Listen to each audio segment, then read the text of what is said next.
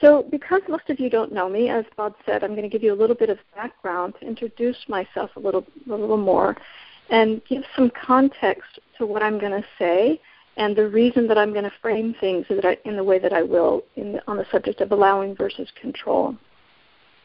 So I actually live in a nunnery for the most part in northern India, and for the last 3 years, that's where I've spent most of my time. And my time there is mostly spent in silence and in deep internal reflection.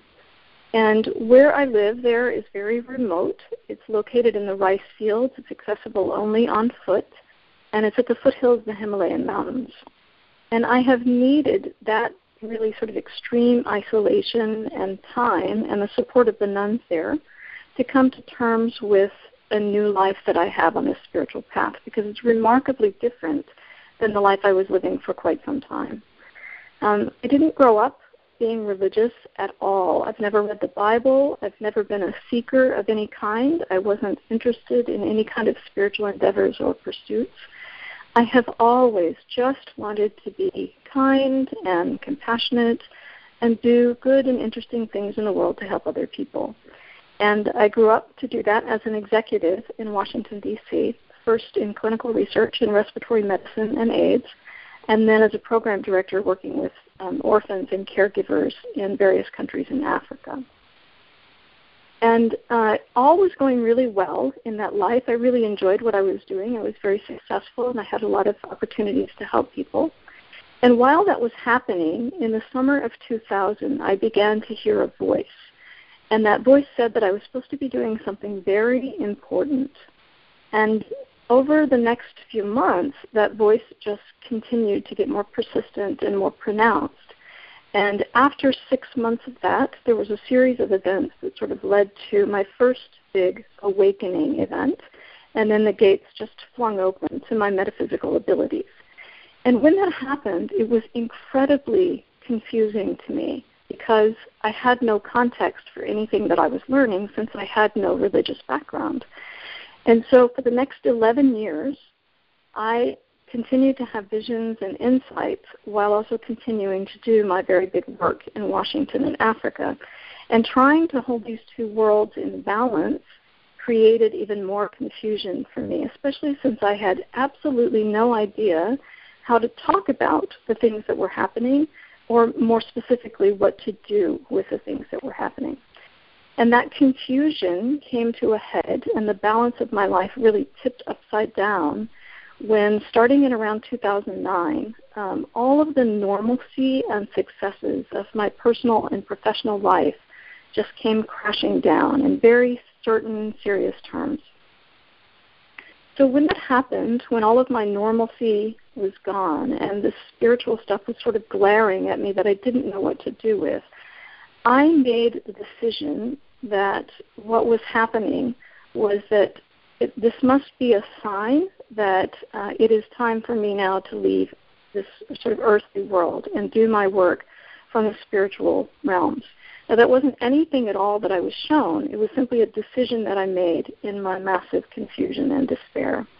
So on March 23rd, 2011, I took a very carefully timed and arranged combination of 97 prescription pain and sleeping pills with 3 glasses of wine, and then I lay down and said my prayers and thought that was the end of it. And then 2 days later, I just woke up. I woke up all by myself, all alone, and I woke up extremely sick and in excruciating pain and with no ability to control my motor skills, but I was alive. And so it was that miracle that sort of forced me into a supreme state of surrender. It was really clear to me that there was some force much greater than I that was in charge of what was going on. So I stopped completely. I stopped completely trying to figure out what was happening. I stopped trying to plan. I stopped trying to fix. I just went into a very extreme state of allowing. And when that happened, suddenly all of these miracles just started happening one after the other in quick succession. And these doors started flying open very, very easily. And so as I would go through each door, it took me further and further into this spiritual life that is nothing like I could have ever imagined or would have ever imagined, sort of in my own mental abilities at that time. And so going through those doors was how I eventually landed in the nunnery in India. And I actually ended up in that nunnery just barely 6 months after my suicide attempt. So that tells you how quickly those miracles sort of unfolded for me there. So the details of that journey are the basis of the book that Bob mentioned, Unwitting Mystic. And I came out of my isolation, my sweet little paradise, in July and came to the United States on my book tour. And that's how I met Bob and Noel. It was actually on my last stop on that book tour in November. So it was a wonderful way to end my debut book tour here in America on that fortuitous note with Bob and Noel and Carrie. So that's how I got to where I am today. And to give you an idea of the things that I know and how I know. So most of my insights are, they relate to the absolute foundations of divine truth and the core beliefs that shape much of our world. And to give you an example, my very first metaphysical event was that I went into the body of Jesus at his moment of crucifixion.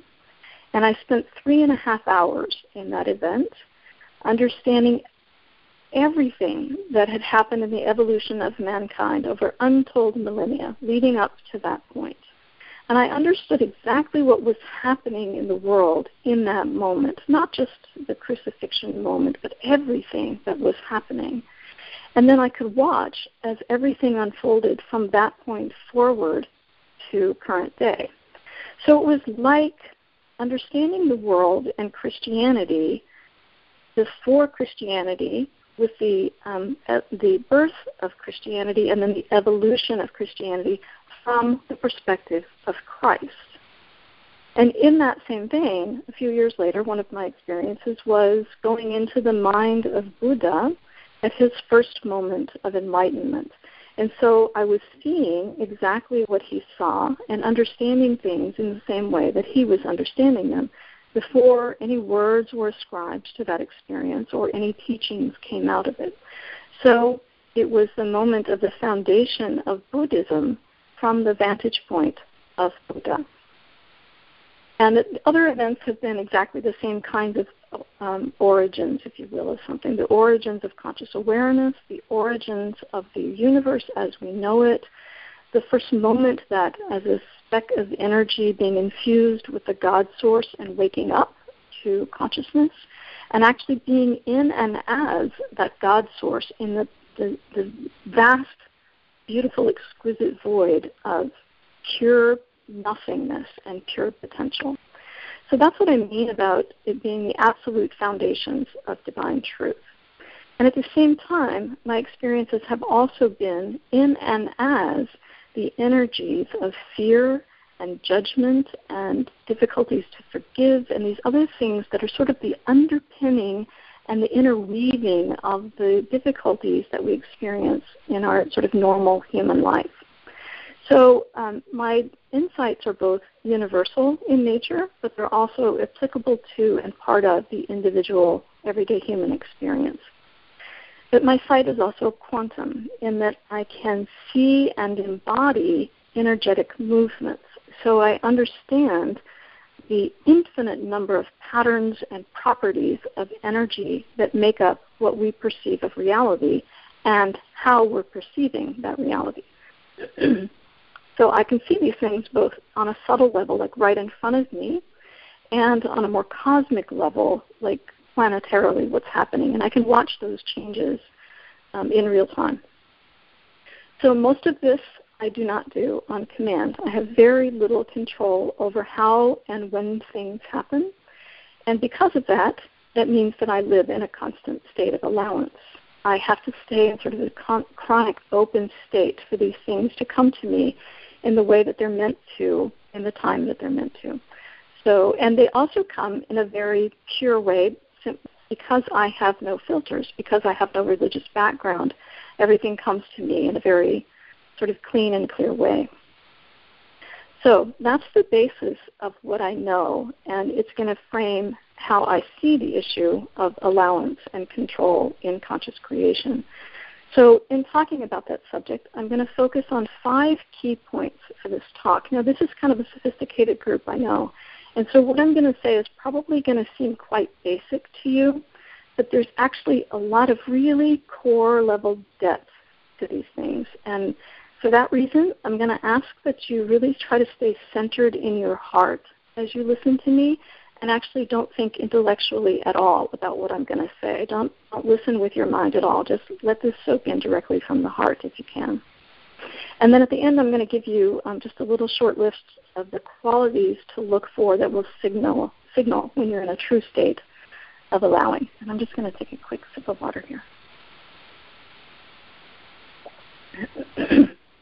Okay.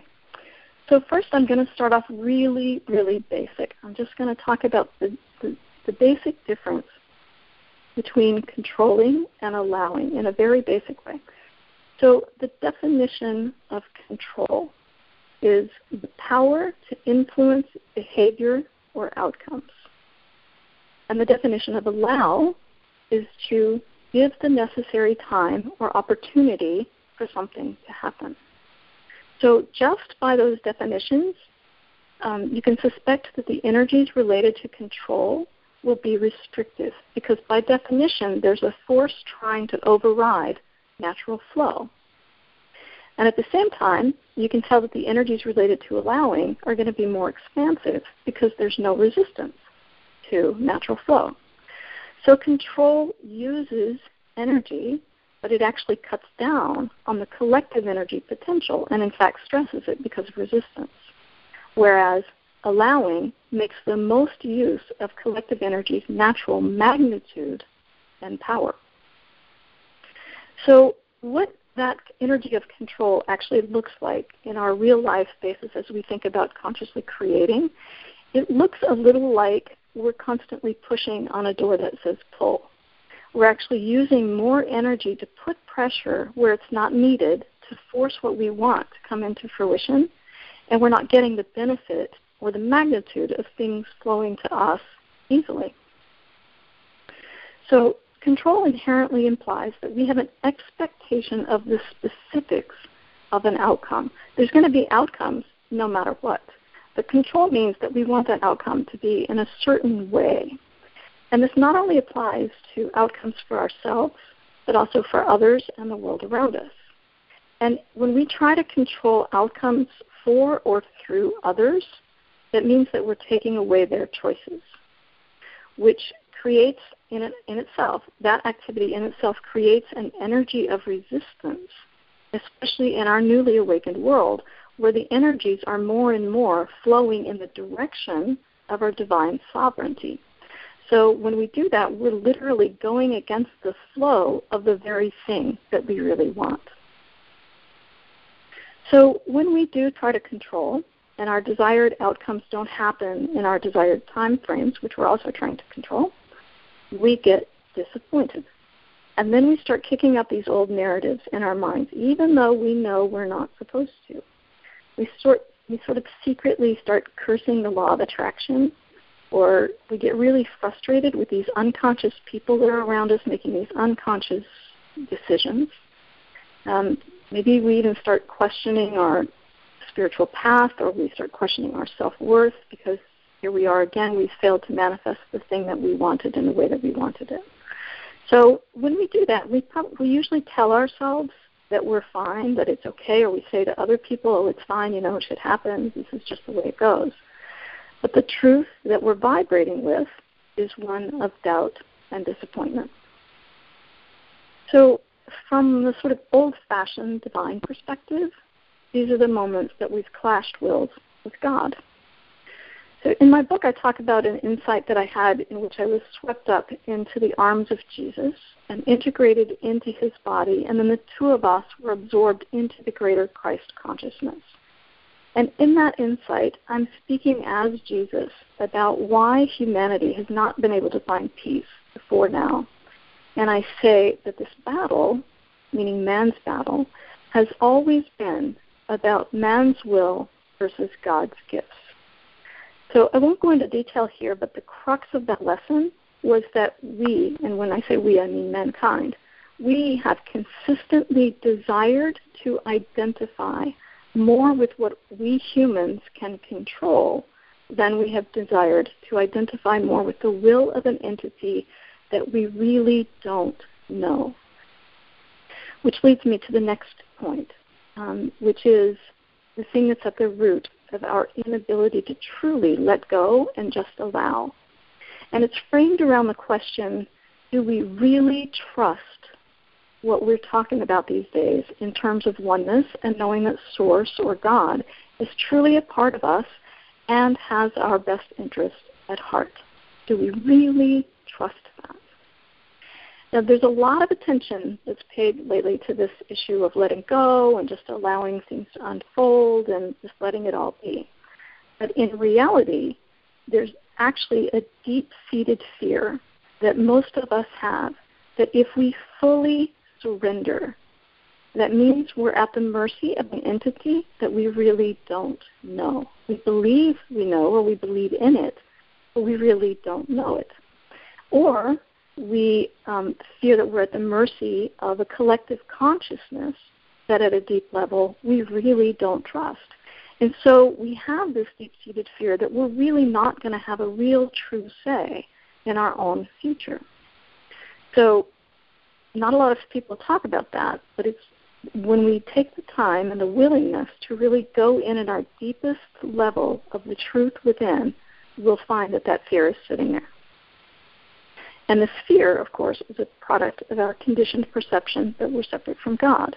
In the absence of any real awareness versus a belief in our true connection to God and to our own divinity, we all have such a death grip on this mindset of fear that we as a human race have never been able to authentically trust or allow.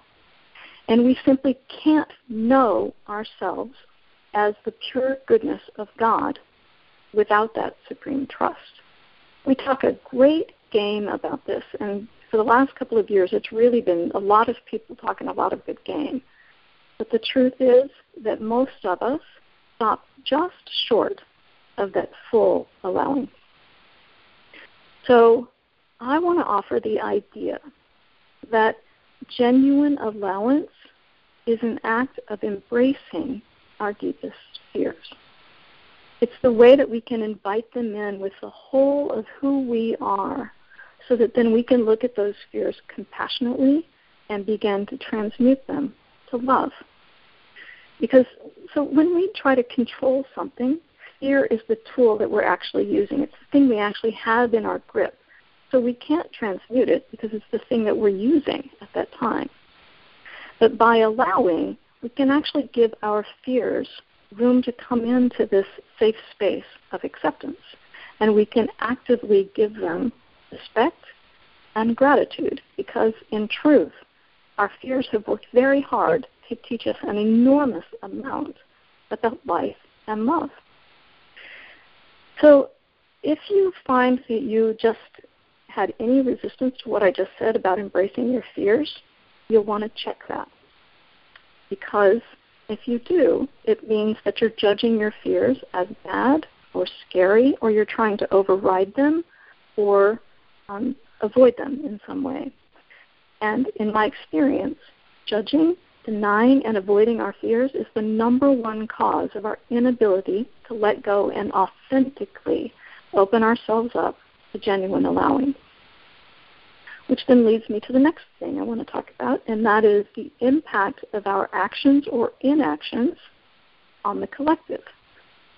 So in the big picture, when we're willing to fully address our own judgment and fears, we can have a massive impact on the ability of the collective to allow. And I'll give you an example of what that looks like. And Carrie, you've heard this before, so just bear with me.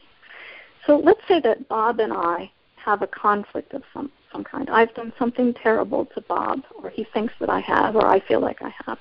And so Bob and I have an energy of conflict between us. And what that looks like from an energy perspective when that happens is it looks a little like a thread. You can imagine just a thread that's been wound around us very tightly. And as we talk about what's happened, as we get into the energies of blame and victimhood and anger and all of these things that we feel in conflict, we wrap that thread tighter and tighter, and we just tangle it up more and more and more. As we think about it and as we talk about it, that's what we do. And then Bob and I are pushing and pulling against each other and just getting tangled up even more. And then as I'm talking to other people in my own world about it, I'm doing the same thing with them. I'm extending that thread around those other people as well. And Bob's on his end doing the same thing, especially if those people push the same button that was pushed in the conflict between Bob and I. And so now we find ourselves wrapped up with all of these people, and we're all moving around and pushing and pulling and just getting so entangled in this energy of conflict around this issue. And this is actually what we look like planetarily. We're all wrapped up within and around each other in these energy entanglements of conflict. It's everywhere, and these are the things that have bound us down in a very still state and not able to flow.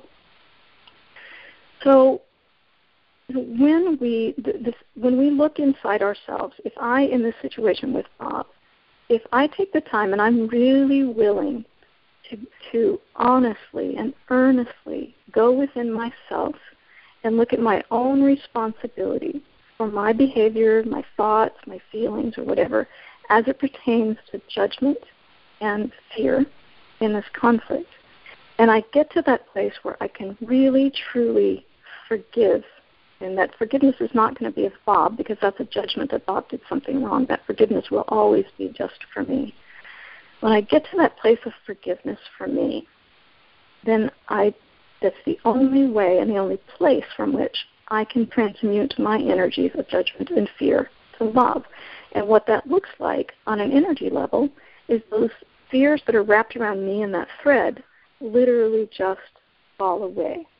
All of that energy just opens up, because now those energies of fear and judgment are transmuted to something of compassion and caring and love, and now they open up and they flow.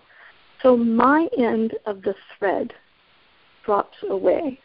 And when my end drops away and opens up and flows, now Bob's end has to loosen necessarily as well. And so does that thread loosen from all the people that are around me that I've been talking to, and Bob's end that he's been talking to. And now the flow and the opening happens on a much greater scale than just me. And so that, too, is what's happening on a planetary basis right now, as more and more and more of us are willing to go inside and be responsible for transmuting our own judgment and fears into energies of love. We're opening up our channels of love for the collective. We're dropping our ends of these threads, and we're letting the energies flow for the collective. So this leads me to the next thing, which is to tell you that what we're being called towards right now in our desire to consciously create, what we're being called for in that desire is actually what's best for the collective. And so when we allow for ourselves, it inherently means that the desires of the greater collective can flow as well. So in the issues of control, when we try to imagine, create through control, obviously we don't mean to do that, but when we do that, where we do it mostly is in our personal lives. Even if we're thinking about, on a greater scale, we want a world of harmony and we want people to be more conscious of better environmental policies or whatever, the changes that we try to control mostly towards that happen in our own lives. And they start with the basic things of, I want this house, I want this job, I want this kind of abundance, I want this kind of partner or this kind of thing to happen. And so we look at the successes or failures on a more individual basis like that, on an ongoing daily basis.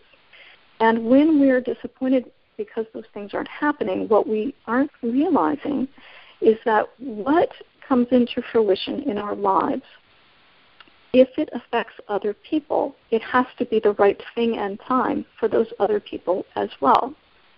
So we are inherently impacted by the collective energies of the world that we're living in or the people that we're around. So our individual abilities to manifest are influenced by the collective energies. This has always been the case. But the difference now is that what we individually are desiring is actually what the collective is desiring as well. So when we truly allow in our own individual lives, we get the best of all things. We get the most magnificent things for us and the most magnificent things for our world. So while we need to keep our patience in check, we also need to realize that we're in a larger game that's shifting now, and what's on the horizon is that collaborative creating will in fact speed things along for us individually, and vice versa. So the more we allow, the more the collective allows, and vice versa. So the last point I want to make, excuse me, I'm going to have some more water here.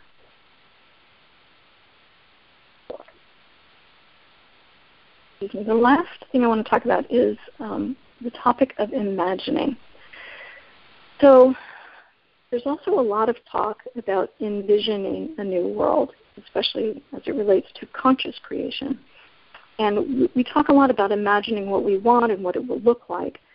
But our experience of imagination so far has been primarily imagining improved versions of things we've already experienced in our past. We're looking for bigger and better versions of things that have already come along. And in that, there's actually a bit of holding us back, even though that's clearly not our intention, because we've never been at this level of awakening in our evolution before. So we don't even know how or what to imagine. So we have to come up with ways to go beyond the limits of mental imagination when we think about conscious creation.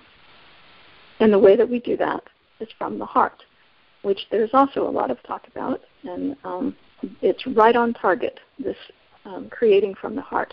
I have a chapter in my book where I talk about an insight in going into what the world and what creating looks like from the heart versus what it looks like from the mind.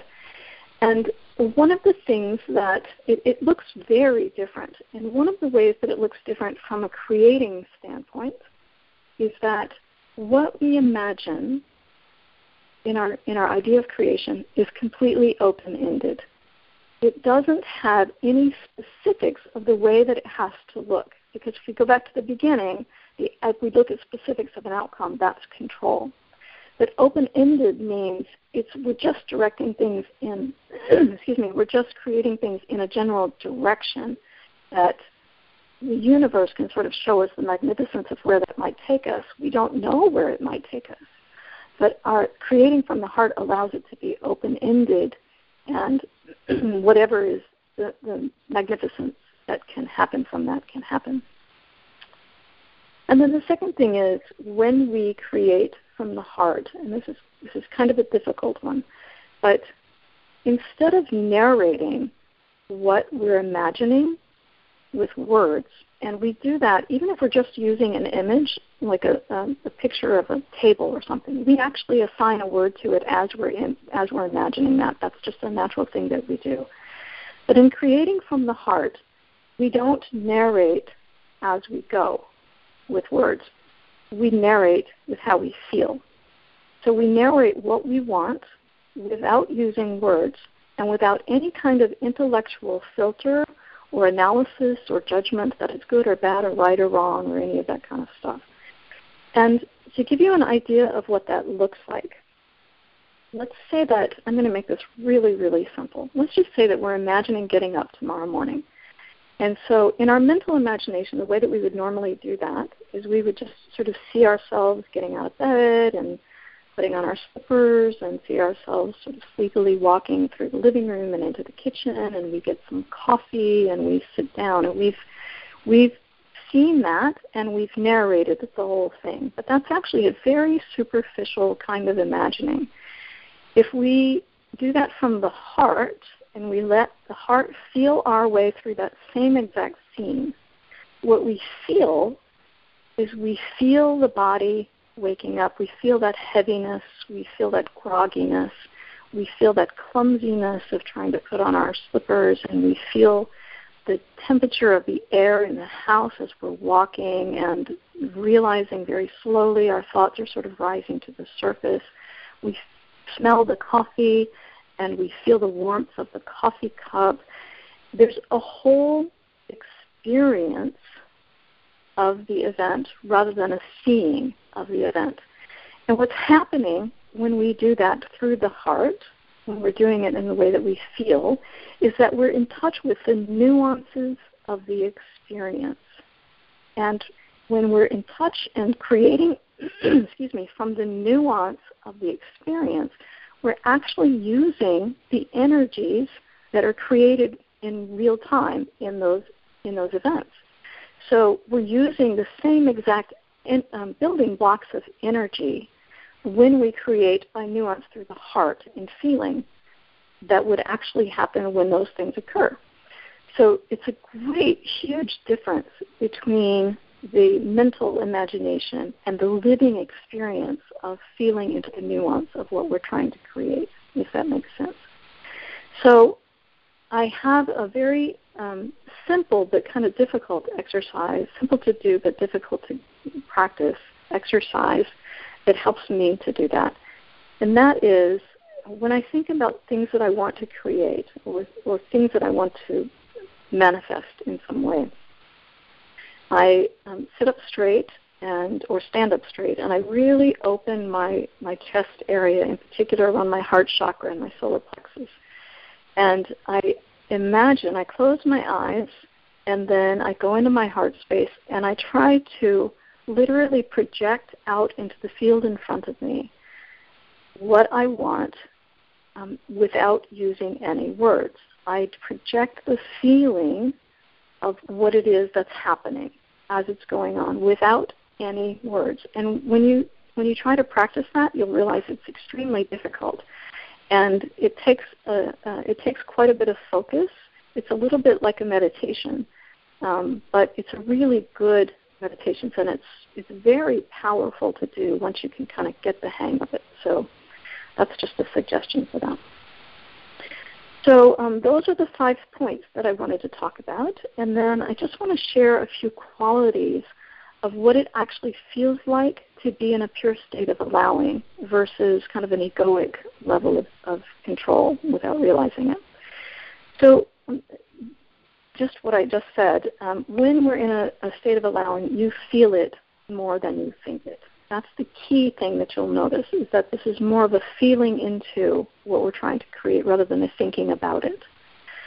And then the next thing is, when we're in that really heart space creation mode of allowing, it feels more fun, but kind of in a spiritual way rather than an egoic way. And I'm sure that there's a better way to probably say that, but I don't know it. It just has a greater sense of deep fun, a really sincere enjoyment about it. That's a very sincere happiness in creating that kind of thing rather than an egoic kind of false joy. And the next thing is that creation in that allowing mode from the heart feels deeply honest. It is like, it's sort of like we've just exhaled that last bit of resistance to going to that really deep, honest place. And we let ourselves really just start from there, from whatever the foundation of that really honest thing is that we really, truly want. It feels much more honest than an egoic kind of plan. The next thing is that even either in the creation mode, the creation thinking about it, or in the unfolding of it, even if there are challenges, it still feels easier. And by that I mean there are challenges that can feel frustrating, and there are challenges that feel invigorating. And you'll know that you're in a good state of allowing when the challenges that you're facing feel invigorating. And then the next thing is it feels really expansive. And when you can stay really centered in that heart space in conscious creating, it feels a little like being able to reach back into the universe and access the realm of potential for everything. It feels that expansive. So that's a clear sign that you're in the right place. And then the next thing is it will have you have a sense that there's a kernel of intuitive knowing versus a kind of desperate wishing. There's a real difference, and you can actually feel that in different places in your body. The desperate wishing is literally going to be, you'll feel it around your head. I feel it always kind of right in front of my face, like a mental projection that's coming directly out of my head. But the intuitive knowing is exactly what people talk about in terms of a gut knowing. They just feel it in their gut, and that's where it is. It will be right around your third chakra. You just know that this is right. And then the next one is very cool. In either the conscious creation time of it, in sort of imagining, or in the unfolding of it, it will feel more like a reward than a victory. By that I mean, when you're given something as a reward that just feels really like big. It feels really like, wow, I didn't see, that's amazing. And, you feel that you really accomplished something by allowing. You can feel that it's a consciousness by allowing. And versus a victory is something you went and obtained. You went and got it. And that's more of an egoic kind of thing. So, and then the last thing is that conscious creation from a heart-centered space of allowing has a wondrous, unexpected quality to it. It is really boy, I just didn't see that. That's amazing. I couldn't have imagined that. There's that quality. I couldn't have imagined that in the way that it unfolded, or the way that it came up. If you were sort of struck with an idea suddenly that you don't know where that came from, that's where your heart-centered allowing is. So those are the qualities that I note for my own self and the things that I've seen in my insights. And for my own life, I have a tool that I use to keep me kind of centered in the state of allowing, and that is part 3 of my book. I use it for a lot of things, but in particular I use it to stay centered in a heart space for allowing what I want. And part 3 of my book is very short, and it's words that were given to me directly from Jesus about what it is to live in Christ consciousness or as Christ consciousness. So for me, this is what the balance of allowing and inspired creating looks like when I harness my own ability to fully surrender in everyday living and open my heart to divine inspiration. So my imagining is done in union with the Christ consciousness, and in doing that, it actually brings me more deeply into living as Christ consciousness. And so to give you an idea of what that is, I'll read you just page 1 from part 3 of my book. It's very short, but this is sort of the meditation of allowing that I look at each day. So I'll just read this now. I am the way of love, the truth of love, and the luminous light of love. Where the rhythm of awareness beats in the heart, I am Christ. Where trust prevails and fear is no more, I am Christ. I am pure compassion, kindness, and wisdom. I am absolute peace and love. I am all possibility. I am all. I am. So that's the last bit that I have to say, and I'll just wrap up with this. I want to encourage everyone, as much as you can, to love absolutely everything that is unfolding, because every single bit of it is leading us into a magnificent world, far greater than any of us can truly imagine. So just be in love with every bit of it from your heart and soul.